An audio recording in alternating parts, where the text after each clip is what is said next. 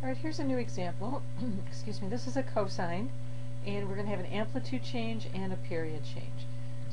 So step one is to identify your A, there we go, and your B, and your C, and your D. And then we want to calculate the new period. So the new period is 2 pi divided by B, and our B is 1/2. So when we do 2 divided by 1/2, we get 4 pi. So the period is 4 pi. So the next thing we want to do is graph the pure graph with the period of this equation. So recall that the cosine, sometimes I like to make myself like a little mini picture to remind myself. So remember, the sine goes like that, that's the sine curve, and the cosine starts at a maximum and ends at a maximum. So sometimes I like to do that just to refresh my memory.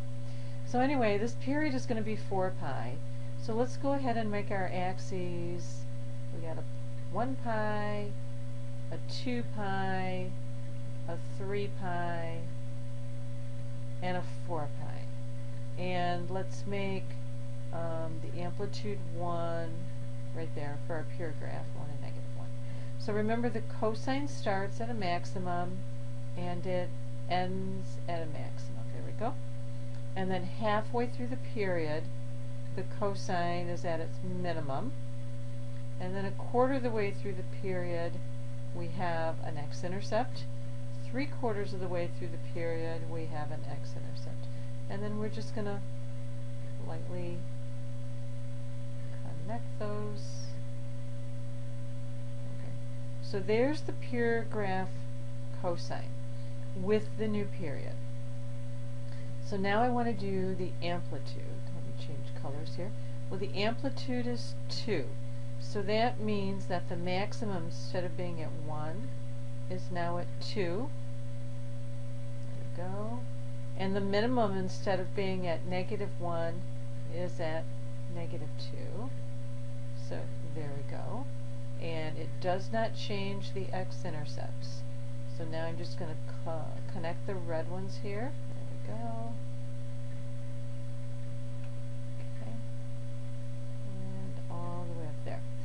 And then again, I'm just going to, it's already written up here, so I'm just going to draw an arrow and say that's the one that's 2 times the cosine of 1/2 x.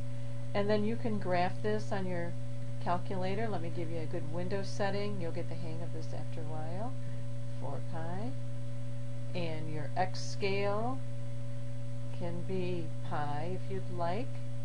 That way you'll see, hash marks every pi. And then your y, of course, can go from -2 up to +2.